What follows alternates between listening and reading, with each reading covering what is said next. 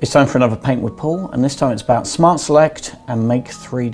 So I'm going to start with the 2D tools to begin with and draw a couple of flowers, this time with the Pixel Pencil, and I'm going to make it 3D. So I'm going to select around the flower, click on Smart Select and click on Make Object, which makes it a 3D object in your scene. And because it's a 3D object, I can move it into and out of the scene that I'm going to be working on. Just going to move it over to the left, out of my staging area. I'm going to draw a couple more flowers with different tools. So while I'm doing this, I'm just going to talk about circles, because all art comes from circles. The more you practice circles, the better you become as an artist. So here we go, I've got a range of flowers and a range of stems. And now I've got a flower vase in the scene, which I've downloaded community. It's not all about what you make. Sometimes it's about mashing up and collaborating. So you can paint on the vase with the 3D pen tool, full on color, or don't forget, you can change the opacity.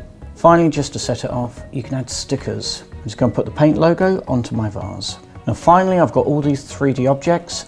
I just need to flower arrange them into the vase themselves. So I can move the flower stems into and out of the scene, and I can change how they're rotated. I'm going to do the same with the flowers. Then in order to check the objects in the scene, I'm going to hide the canvas by clicking on it and clicking on Hide Canvas. And then I'm going to change the scene from 3D view to free view. So there you have it, flower arranging in Paint. Most importantly, don't just watch these videos, have a go yourself, see what you can do with these tools.